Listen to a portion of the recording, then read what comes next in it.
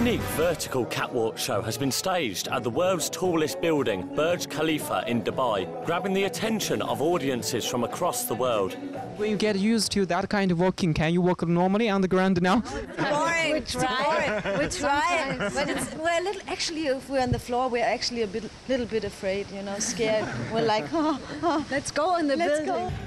Acrobats suspended by a harness could be seen gliding down vertical ramps outside the Armani pavilion of the Burj Khalifa, strutting their stuff by twisting and turning on the way down during the one-of-a-kind show.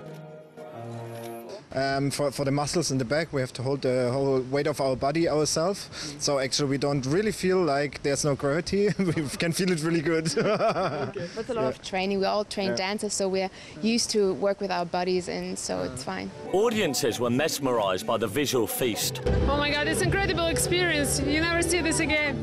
It's only in Dubai and only Burj Khalifa. A conventional runway show was also held with the striking Burj Khalifa as its backdrop, with both of the shows making up part of the celebrations during the one-month Dubai Shopping Festival, which began earlier this month.